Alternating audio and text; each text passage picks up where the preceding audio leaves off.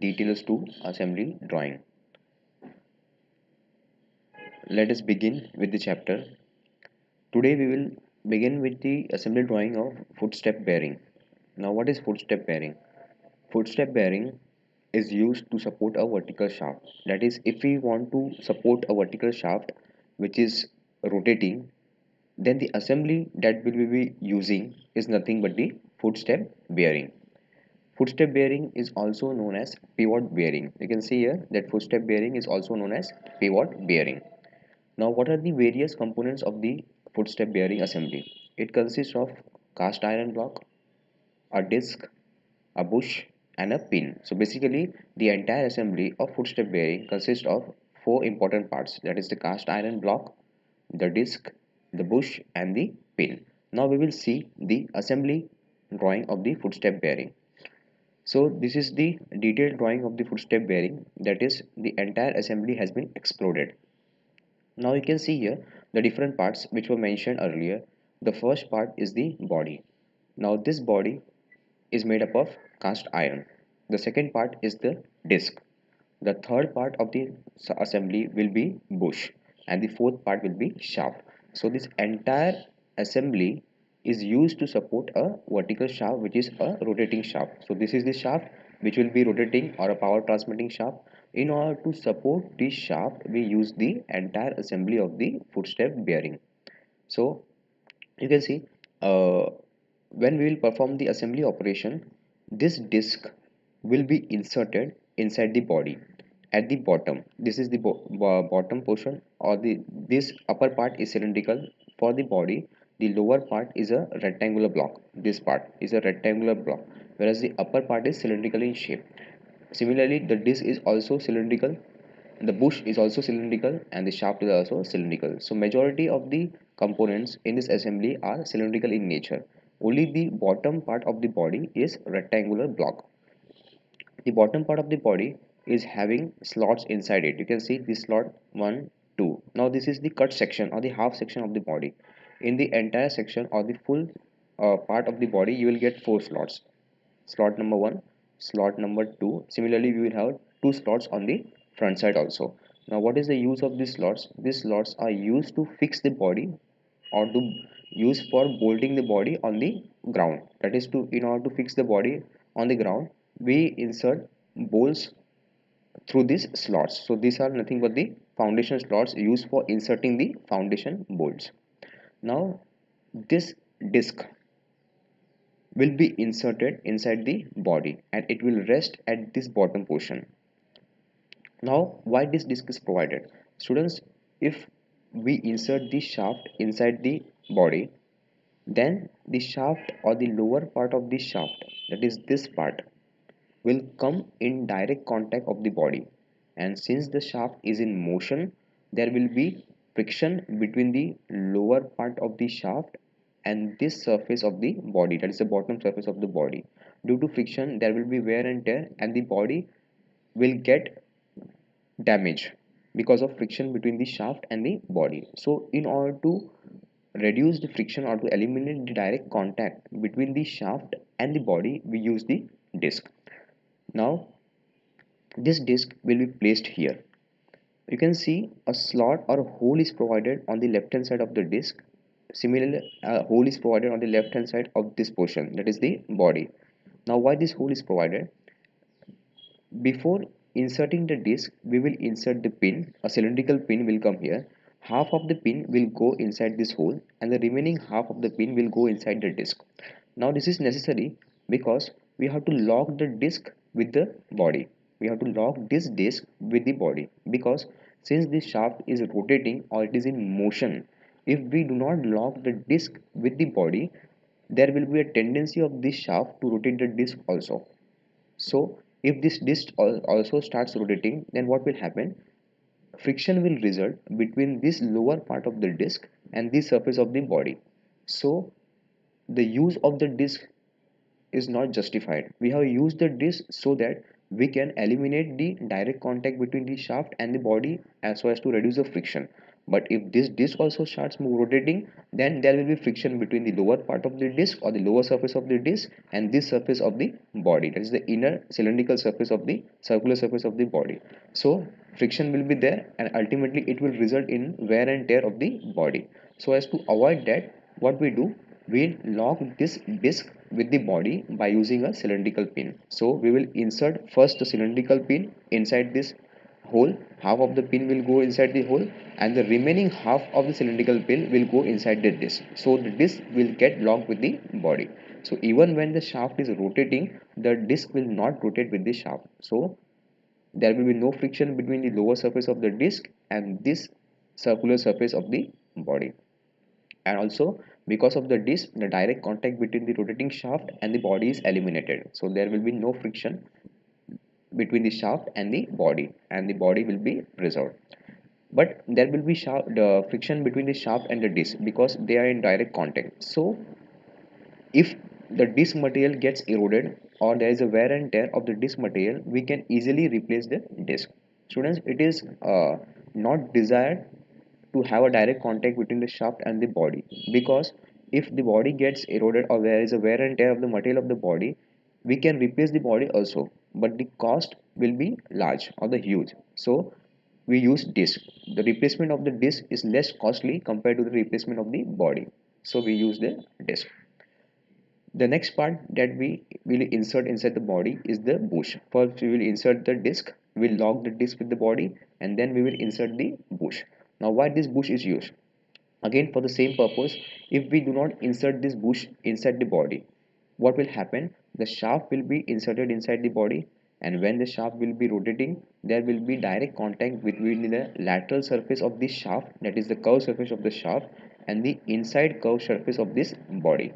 So due to direct contact between the curved surface of the shaft and the curved surface or the inside curved surface of the body, there will be friction between the two surfaces, and again the wear and tear of the body will occur. So we have to replace the material of the body, which will be very costly. So in order to avoid the direct contact between the shaft or the rotating shaft and the body on the side surface or the lateral surface, we use the bush. So what we will do, first we will insert the disc, we will lock it with it, then we will insert the bush from the upside. So this bush will get seated inside this hole or the hole inside the body, cylindrical hole. So now what happens, this bush gets fitted inside the body. Now we will insert the shaft inside the bush. So when the shaft will be rotating, there will be direct contact between the shaft and the bush. The shaft will not come in contact with the inner surface of the body, so the friction between the shaft and the body is avoided by using the bush. Now there's a tendency that if the shaft is rotating, it will have a tendency to rotate the bush along with it. So if the bush starts rotating, what will happen? Again there will be friction between this outer curved surface of the bush, that is this surface, and this inner curved surface of the body. So friction will result, because since there is a contact between the outer surface of the bush and the inner surface of the body, there will be wear and tear due to the friction. So again the body will get damaged. We have to avoid that. So what we will do, we will avoid the rotatory motion of this bush inside the body by locking this bush with the body. So when this bush is inserted inside the body, you can see there is a hole or a rectangular slot provided at this corner. This part, this is a hole or a, we can see a rectangular slot, and there is a snug or a projection here on the bush. In this figure, the projection or the snug or the rectangular projection which has to be present here is not shown. I will show in the next figure, but there is a rectangular projection present here, or rectangular solid part of the bush present. Now this rectangular solid part will get fitted inside this rectangular slot.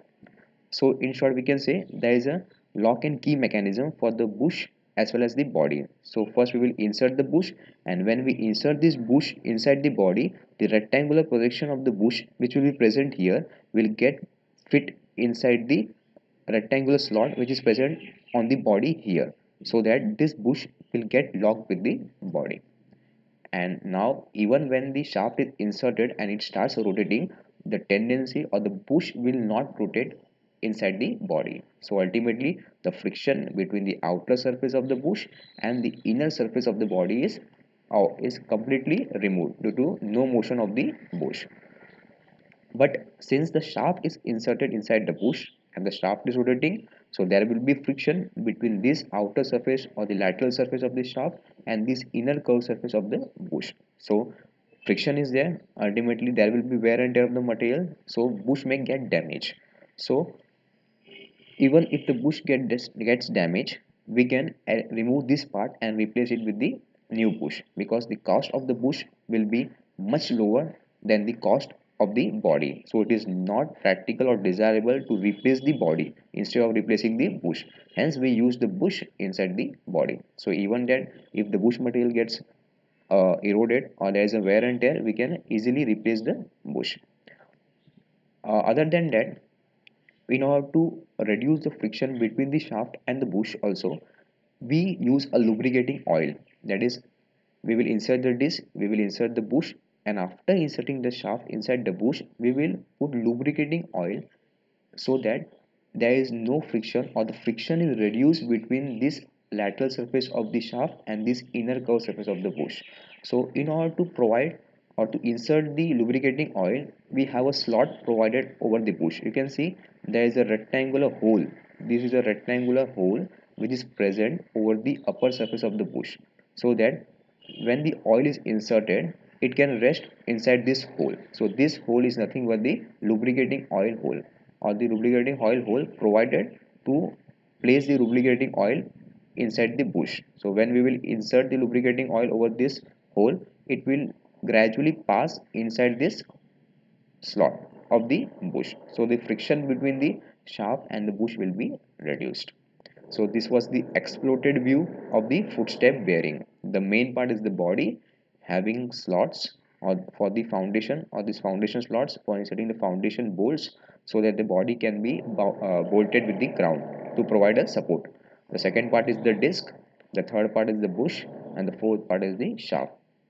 And the fifth part, of course, was the cylindrical pin used to lock the disc with the body. Now this is the complete assembly drawing. You can see here the lower part is the body, or the lower part of the body is rectangular in shape, rectangular block, whereas the upper part is cylindrical in shape. The second part is the disc. Now the disc is inserted inside the body and it is locked with the bottom portion of the body by using this cylindrical pin. Now the fourth part was the bush. Now this is the bush which is fitted inside the body. Now you can see the bush and the body, this is the body, this is the bush, they are locked by using a rectangular key. This is the projection which I was talking about. You can see this is a rectangular projection which is an integral part of the bush. Now this rectangular projection gets fitted inside the rectangular slot of the body, so that the finally the bush is locked with the body. Again, this top hole is provided for lubricating oil, and finally we will insert the shaft from the above portion. So when this shaft is inserted, it starts rotating because it is a power transmitting shaft, or it will be in motion. The lubricating oil which is present here will slowly or gradually pass inside the bush, and the friction between the shaft and the bush will be reduced. Now we will see the detailed drawing. So in the exam you will get this as figure as the question. Here it is given as details of footstep bearing. So these are the various parts which will be used in the assembly, or to draw the assembly drawing of the footstep bearing. So this is a detailed drawing. In exam you will get this question. Now you can see for the first part we have taken half section, that is half section is given. Similarly for the bush the half section is given, for the disc the half section is given, and for shaft there is no section, and for the pin there is no section. So basically in the question we have been given the half section of each and every part. Now we will see each part one by one. The first part is the body. Now the body is made up of cast iron. The quantity is 1. You can see it is here written as C dot I. C dot I means cast iron. So the body is made up of cast iron and its quantity is 1. The second part is the bush. Now the bush is made up of G dot M. So G dot M indicates gunmetal. Its quantity is also 1. So second part bush is made up of gunmetal. Its quantity is 1. Now the third part is shaft. Now shaft is made up of Ms, that is mild steel, and its quantity is also 1.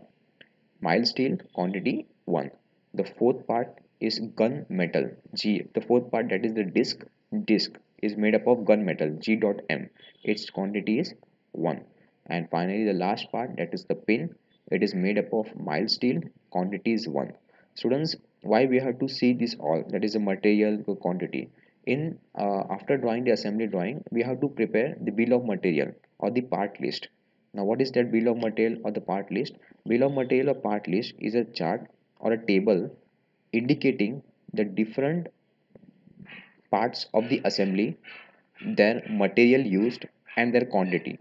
While drawing assembly drawing, it is very important to draw the bill of material or the part list, which indicates the name of the different parts, the material from which the parts are made up of, and the quantity in which they are present. So we have to use this data, that is the material, the quantity, in order to prepare the bill of material or the part list after drawing the assembly diagram. Now we will see the parts one by one. So this is the first part, that is the body made up of cast iron and quantity is 1. Now you can see this body is symmetrical. If we cut the body from the top view, that is if we cut by using this center line along this section, that is this, the part on the above side, whereas the part on the lower side are same. You can see these slots are present on upper side also, and these slots are present on the lower side also. So basically there are 4 slots, 1, 2, 3 and 4, and these are the foundation slots used for inserting the foundation bolts. If we cut the body from the top view from the center, the part above and part below are same. Similarly, if we cut the body from the top view along this center line, that is a vertical center line, the part on the left will be same as part on the right, except the rectangular projection which is present on the bush or the rectangular slot, that is this slot which is present on the body. Otherwise this body is symmetrical when cut along the horizontal center line, as well as when cut along the vertical cylindrical center line. So what this means? This means that when we will draw the sectional front view, whatever we draw on the left hand side, same figure has to be drawn on the right hand side. That is the pattern which we will draw on the left hand side, same pattern has to be drawn on the right hand side. Only there is one exception, that this slot is present only on the right hand side. You can see the top view of the slot is given here, the width of the slot is given as 8 mm, whereas there is no slot on the right hand side, there is no slot present on the right hand side. So this slot will lie only on the left hand side. So when we will draw the same pattern on the right hand side, we will draw the same pattern, but this slot has not to be drawn on the right hand side. Similarly, here we have a pinhole. Here in the question the pinhole has not been provided.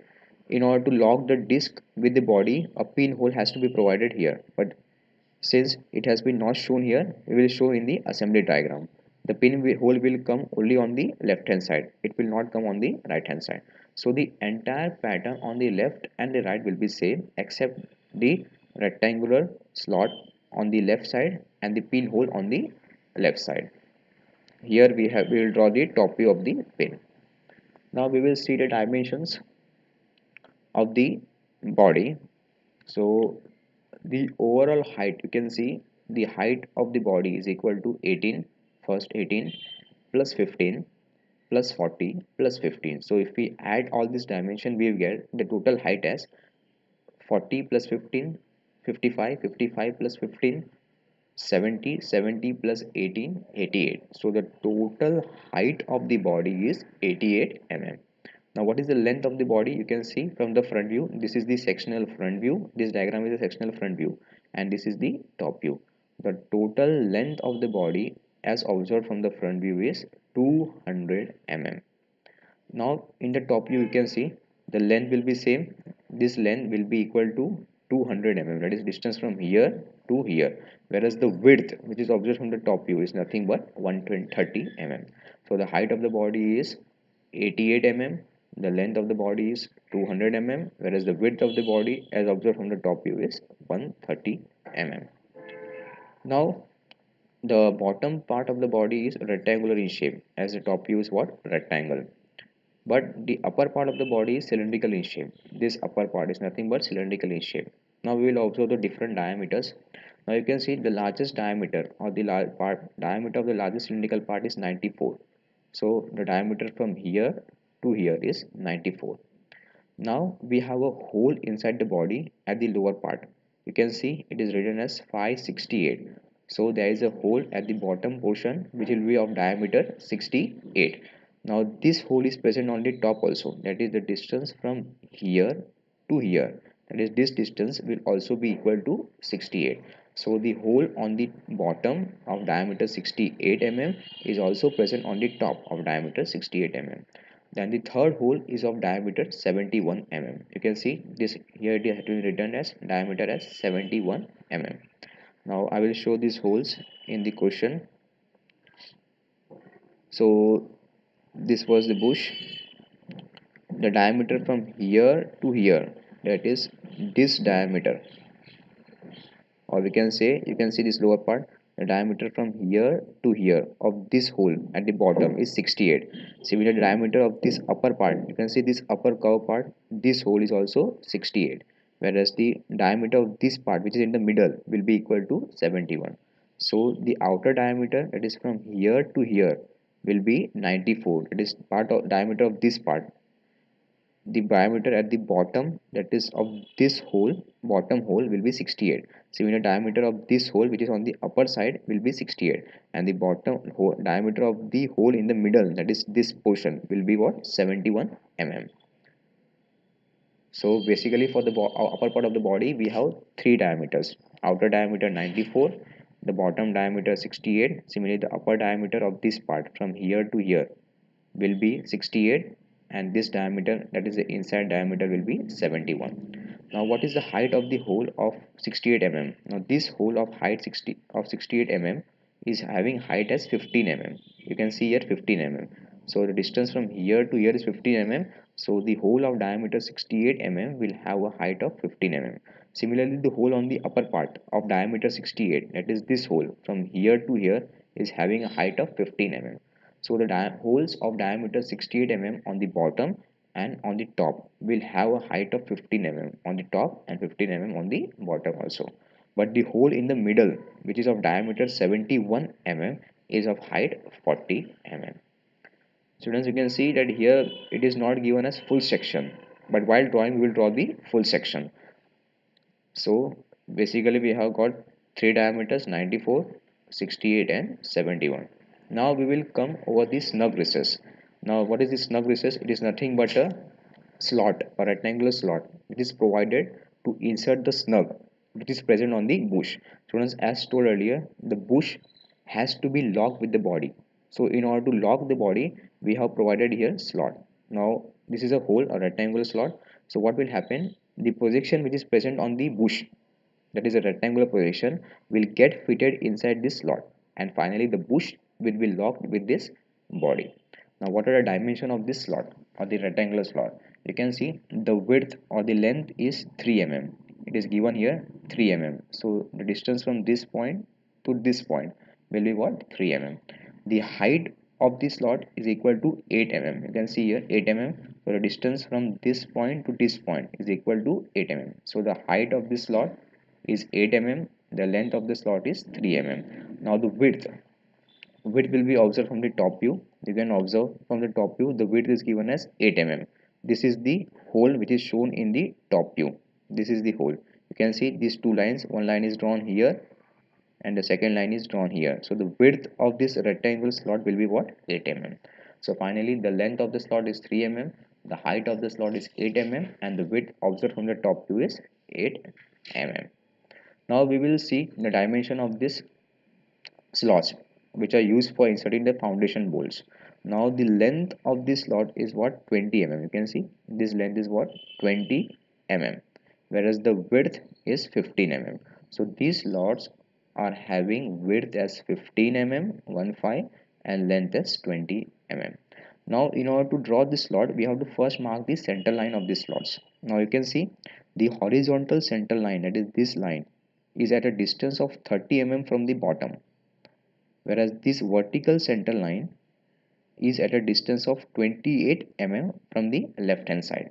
So in order to draw this foundation slot, first we have to mark the center line. So first we will draw the horizontal center line, which will be at a distance of 30 mm from this bottom line, and then we will draw the vertical center line, which will be at a distance of 28 mm from the this line, that is a line on the right hand side. Similarly, in order to draw these slots, first we have to draw the center line. Again, this horizontal center line will be at a distance of 30 mm from this line, whereas this vertical center line will be at a distance of 28 mm from the left side, that is from this line. So we will draw all the slots in the same manner. So the overall dimension of the slots are: width is 15 mm, length is 20 mm, the horizontal center line is at a distance of 30 mm from this horizontal line, whereas the vertical center line is at a distance of 28 mm from this vertical line. So for drawing all the slots, we have to use the same dimension. Now you can see from the top, this rectangle is clearly visible. This rectangle is clearly visible. So we have drawn a dark rectangle, that is a top view of the bottom portion of the body. From the top view, this diameter 94 will also be visible since it is the largest diameter. So we have drawn a dark circle. You can see this is a dark circle drawn.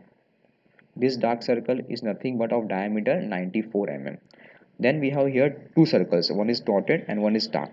Now if we observe this body from the top view, this inside circle, which is of diameter 68, present on the lower side as well as the upper side, will be visible. So it is drawn as dark circle of diameter 68. But this hole, which is of diameter 71, will not be visible from the top view since it is going inside. So this circle, which is of diameter 71 mm, will be hidden because it is not visible from the top view. So it is drawn as a dotted circle. Next, here in the question, the pin slot has not been given, but we will have here a pin slot.